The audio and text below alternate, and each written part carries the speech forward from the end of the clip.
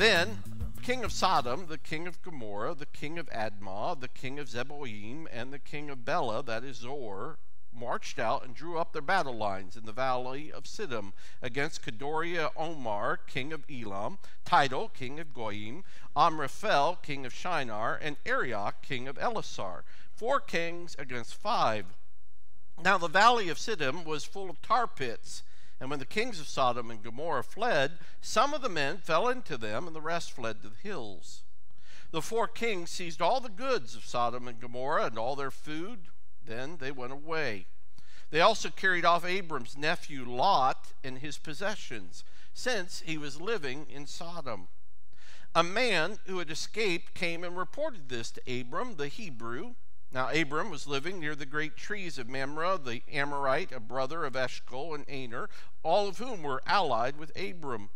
When Abram heard that his relative had been taken captive, he called out the 318 trained men born in his household and went in pursuit as far as Dan. During the night, Abram divided his men to attack them, and he routed them, pursuing them as far as Hobah, north of Damascus. He recovered all the goods and brought back his relative Lot and his possessions, together with the women and the other people. May God add his blessing to that word. You can be seated. Jeff, why in the world did you choose a passage like this, right? Where are we going this morning? I was reading the other night a passage in Isaiah. It reads like this. Isaiah 49, verse 6 says, God says, "It is too small a thing that you should be my servant, to raise up the tribes of Jacob and to restore the preserved ones of Israel. I will also make you a light to the nations, so that my salvation may reach to the end of the earth." Do you see what God is saying there? God is saying, I'm too big to just save Israel. So when he sent Jesus, he wasn't just interested in a few people or some people or even most people. Jesus was sent by God so that all people might have the possibility of coming to know his love and his salvation. You know, sometimes on this side of the cross, those of us who have experienced salvation and know Jesus, that sometimes we forget where people are when they don't know Christ. People are in bondage. Bondage to sin, bondage to Satan, bondage to death. But before they can be saved by the gospel, there is a sobering truth. Someone has to share the gospel with them.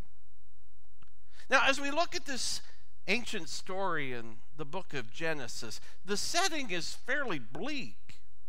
A powerful coalition has been formed consisting of battle-tested and land-hungry kings who have become skillful and fearless.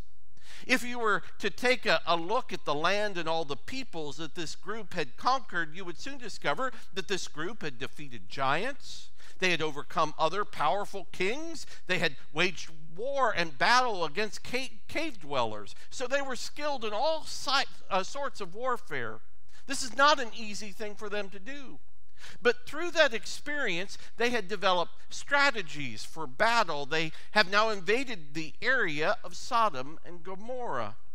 And what we see here is they have not only taken the food and the riches of the city and the area, but the Bible says they have also taken the man Lot.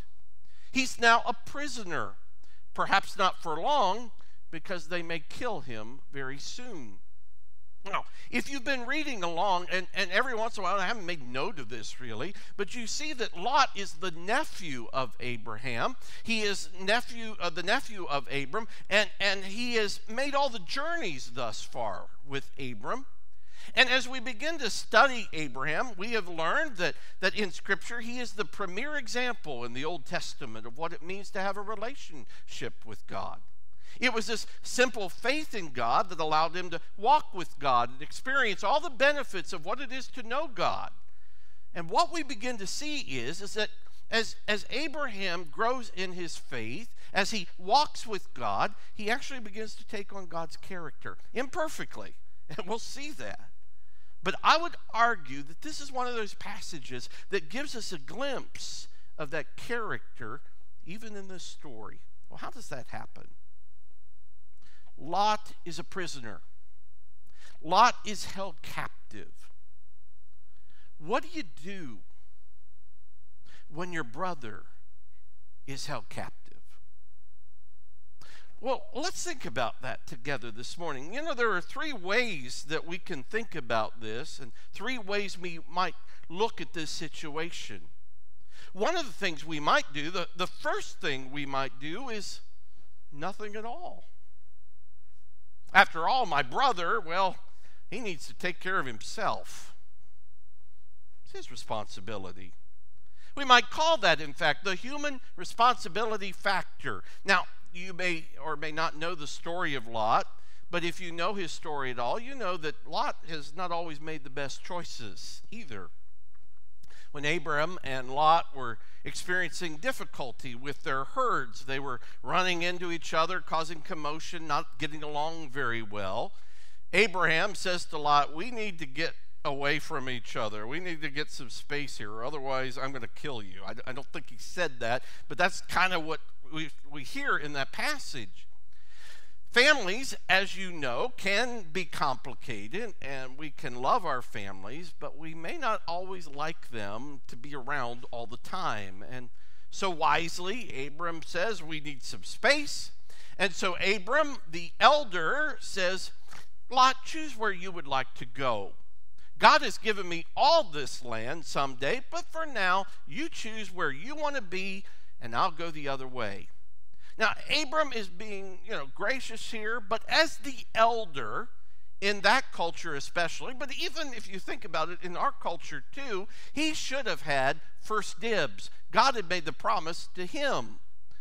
But Lot, he goes ahead and he chooses the very best land, the good land, a great place to raise cattle, and he leaves Abraham to farm on the rocky hillsides. As the young guy, you would have expected him to say, hey, you know what, I can handle this part. But instead, Lot says, no, I'm going to choose the very best.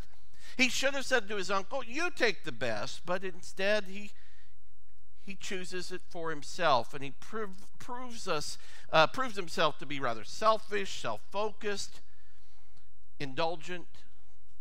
He chooses himself over another. But what's interesting to me is that you read this passage, is you begin to realize something else about Lot. For instance, in Genesis 13, verse 12, the Bible says that Lot pitches his tent toward or near Sodom. I think the Bible is telling us something there too. You know the name Sodom and Gomorrah. Boy, when we hear that, even to this day, we see that it's often equated with absolute evil. They were so wicked, they would eventually face an even greater judgment from God. So think about what Lot has done. Not only has he chosen the best place to farm over Abraham, but he's chosen a rather bad place to live. He's enticed by the lights and the lure of sin in the culture around him, and eventually it has a pretty profound effect on his family. In fact, by the time you get to chapter 14, verse 12, it now doesn't say Lot lived near Sodom. What's it say? He lived in Sodom. Something's going on here. And I think there's an important lesson. You know, when it comes to sin, you never just play around the edges. Eventually, you move in. You keep being interested in Sodom. Eventually, it will be a part of you, and you will be a part of it. You see, familiarity, we say, breeds contempt, but that's not always true. I think at first, Lot didn't approve of what was going on in that city, but it was so interesting. You know, it looks like a fun place. Interesting. Live and let live. You think about it, familiarity actually breeds complacency. Well, what are you going to do? I think Lot's wife liked to look in the shops and the stores. Lot enjoyed the entertainment, maybe the sports. His children wanted to get to go to the best schools. Never mind that they undermined the values that he used to have. They'd be okay. He'd be okay. And we see how sin just creeps in. I came across this quote from Alexander Pope. He wrote, "Sin is a vice of frightful mean. As to be hated needs to be seen, yet seen too oft, familiar with her face, we first endure, then pity, then embrace." It would be very easy in my mind to believe, well, Lot chose his lot. He chose to live near Sodom. If he didn't go where he was, he wouldn't be where he is. It's his fault. It's his problem. He got himself into the mess, let him get himself out. 2 Timothy 2:26 speaks of those who have fallen into the trap of the devil, who has taken them captive to do his will. Satan has many people in bondage today. And we see those around us in trouble. It can be a very natural response. Well, he got himself there. Let him deal with his own problem. I've got enough of my own.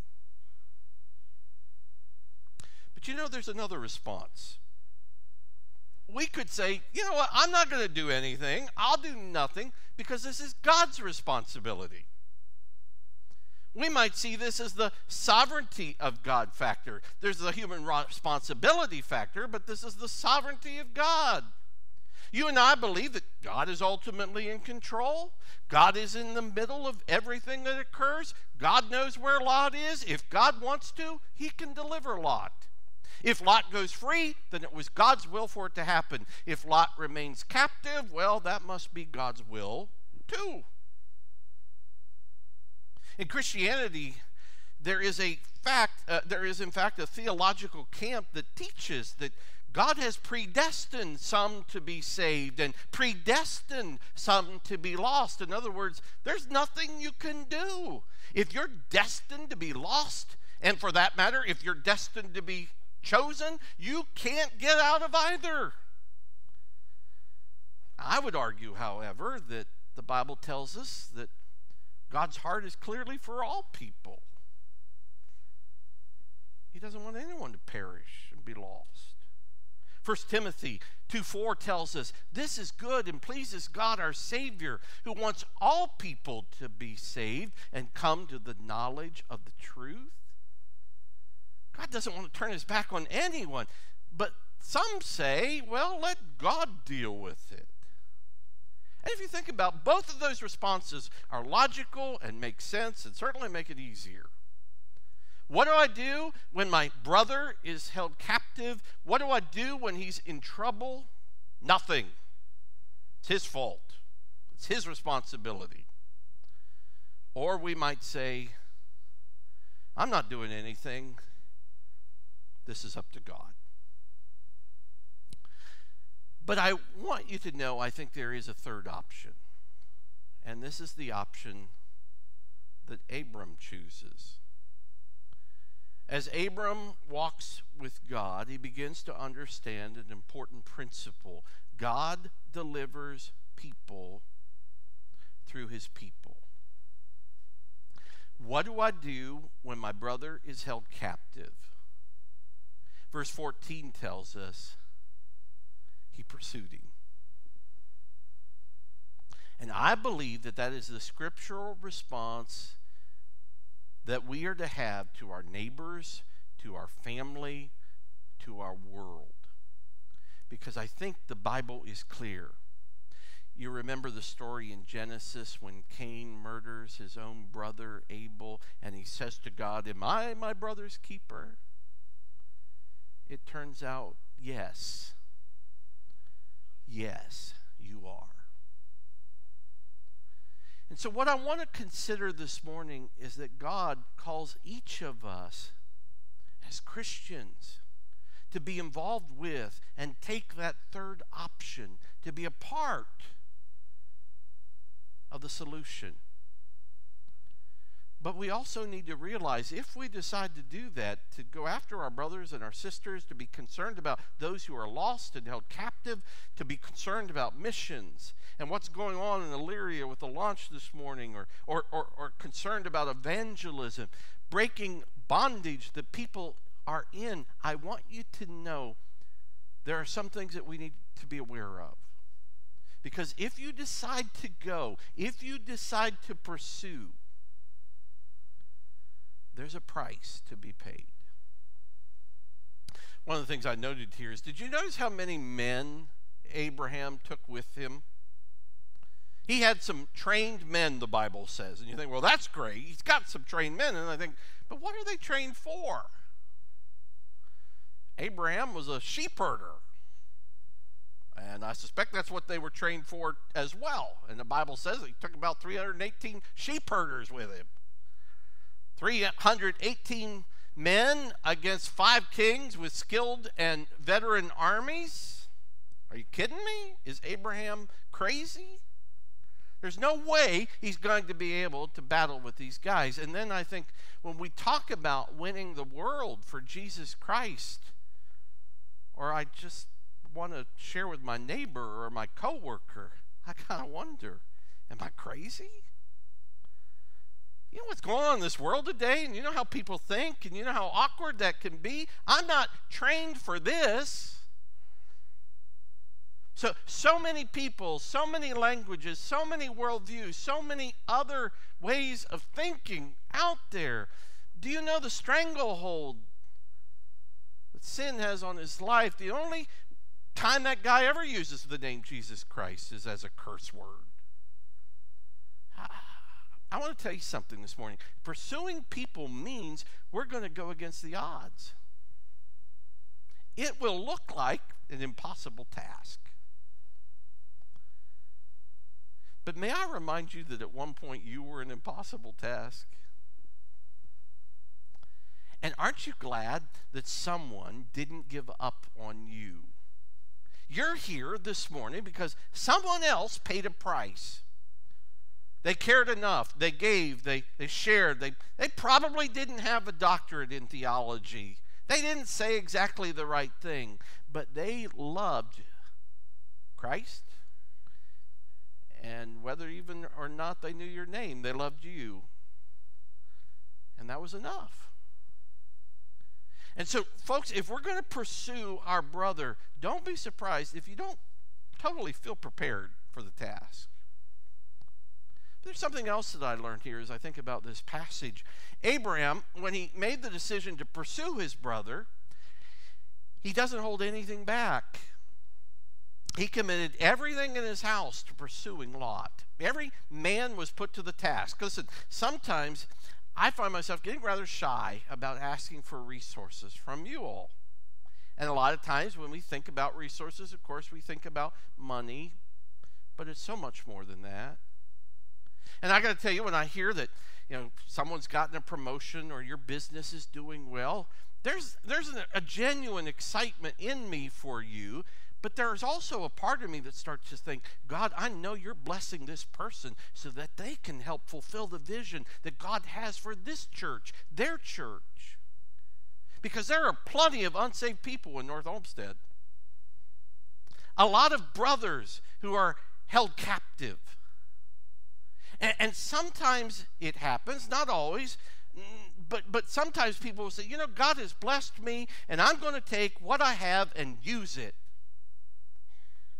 I told you I get shy, but sometimes then I really start to think biblically about what's at stake. If we're going to be a great church, we need to talk about missions. We need to care about the lost. We need to be in prayer. Lord, show us the way. Teach us how to share. We need to think strategically about how to engage our community so that they see us in action, that they know that it's real and it's not just a bunch of fluff or religiosity or a bunch of rules. And yes, sometimes that takes our best resources. When Abraham decided to pursue his brother, he didn't hold anything back. It was all on the line. What price are you willing to pay to free your brothers and sisters? I'll never forget one time I had a conversation with a man who just happened to come in off of the street. His name was Anton. He had just wanted to call his wife and use the phone, but we happened to strike up a conversation, and in a deep accent I learned that he was from Ukraine. And he told me how he had found Christ, and through the faithful witness of his sister had shared the gospel with him. He came to Jesus, and he said, once I found Jesus, I just had to share him with as many people as I could. And he told me the story how over the course of just a few years, he lost 8 jobs in a row because of his faith. Now, he was living in the Ukraine, and Ukraine was completely communist at that point. It was still the rule of the day. His bosses were all atheists, and Christianity was basically illegal. And they said to him, you can believe in God, but you just need to stop talking about Jesus. But he couldn't help it. He had to share. And so he would get fired, and he'd have to search for another job. He talked a little bit about how the authorities would follow him and how he had kind of a black mark on him. At that point, as he spoke to me, he had just been in the U.S. for 5 years, and he proudly told me he had just passed his citizenship test. And you know what I was interested to find that he was doing here? He was sharing Jesus. He was working with the Slavic people groups in the Cleveland area, sharing the gospel message. And I remember just thinking about this man, and there's a man who knows what it is to pay a price to pursue his brother. He told me, there were a lot of times when I thought I would go hungry, but I never did. And then I think, Jeff, what price have I paid?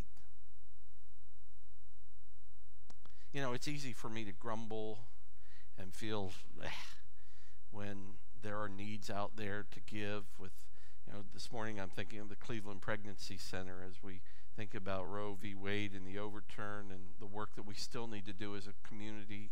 I think about Elyria and the resources we put in there. I think, where are we going to get those resources that we need? When we have this tremendous work we're doing in Malawi with the students, and we're committed to 15 students. And Lord, I'm short on some of those funds right now. But you know what happens when you walk with God? That's where he takes you. If you want to know if you're walking with God, do you care that your brother's held captive? Thirdly, I would note this: pursuing your brother is going to take some time. Abraham pursued Lot and his captors clear to the north near Damascus, in fact. And the best I can estimate as I was thinking about this is it was at least around 240 miles north of where Abraham was. 240 miles is a long trek in that day. It's a long enough trek today. And sometimes you have to go a long way to reach other people. To be honest with you, there aren't a lot of people I would pursue for 240 miles. After graduating college, I stayed in Wilmore, Kentucky to attend seminary. However, Mary, who also graduated at Asbury, moved back to Pennsylvania. She got a job. It was a 12 or 13-hour trip back and forth. I knew Mary loved me because after she got her job, with every extra day off, she'd come and visit me for a weekend. 12, 13 hours didn't matter. We might be together less than the driving time, but that's what she'd do. And I did the same thing when I could, because that's what you do when you love each other. But for Abraham, it would have meant trips, a trip of weeks, leaving his herds, his fortune, his family, his wife. It was not going to be a quick fix. Now, I'm like you. I'm always fascinated by those people who hear the gospel once and immediately they come to Jesus and they say yes. Those are great stories, but usually it's not the way it works. I'm glad that that happens sometimes. But if you are really serious about seeing a brother or sister come to Jesus, you got to be patient. Be prepared for a long journey, because the task of sharing the gospel through your life often takes time, hours in prayer, hours of opportunity where people are just allowed to watch you and see, is it real? Watching you to see the evidence that your faith makes a difference. Pursuing people is hard work. It takes everything you have. It will take time. But there's one other thing. I realized that Abraham was really smart when it came to this. He didn't just take off without a plan. He reacted intelligently. He was clever. You'll see that he divides his troops so that they would be able to attack on two sides, which caused the enemy so much confusion and fear that they actually won the battle. And man, do we need to be wise in our approach to those outside of the church. I heard about a doctor who had a flat tire outside of an insane asylum, and he started changing the tire. As he was about finished, however, he kicked over the hubcap that had the lug nuts in it, and the lug nuts then rolled down the grate into the sewer. They were gone. Well, inside the fence of the asylum was a man who watched the whole thing, and the doctor is frustrated. What am I going to do? How am I getting out of here? And the man on the other side of the fence finally said, "Sir, why don't you just take one lug nut off the other 3 wheels and put it on the spare wheel, and it'll be solid enough for you to get to the service station?" The doctor said, "Wow, that's a pretty great idea. Thank you a lot." He said, "But let me ask you something. With an answer like that, what are you doing in here?" And the man said, "I may be crazy, but I'm not stupid."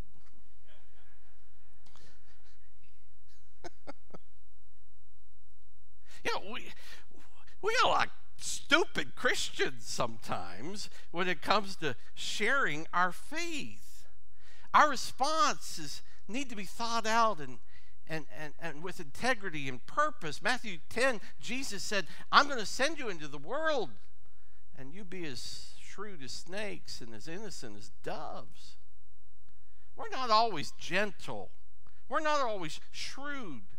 I don't think we need those door-to-door surveys. I'm taking a survey today of people who are going to hell. Can you tell me why you're going?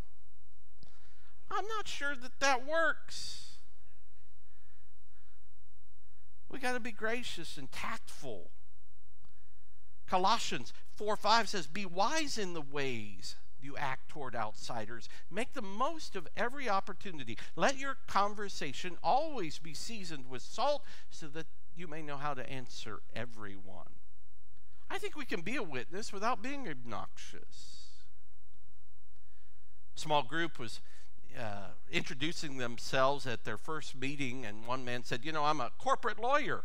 Another lady said, "I'm a plastic surgeon." Another person said, "I'm a design engineer." But one young woman introduced herself, and she said, "I'm an evangelist for Jesus Christ, cleverly disguised as a checkout lady at Walmart."